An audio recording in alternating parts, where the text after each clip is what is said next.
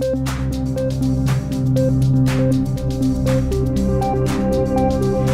Learning Academy won the recommendation of the Windward Planning Commission last week. So we are here today seeking a use permit for that building so that we can have our school there. The school plans to begin teaching classes at Discovery Harbor July 29th for the 2015-2016 school year. As you can see on the property currently, there is a structure. It's been used for approximately 50 years as a golf course clubhouse for the surrounding golf course area.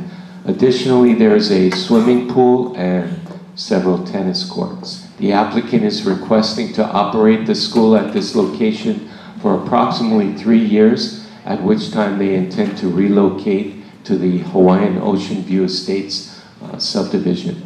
This would be on the goal is to relocate onto the property that was recently before the commission called Lehua Court, which was zoned from agricultural to commercial in that area.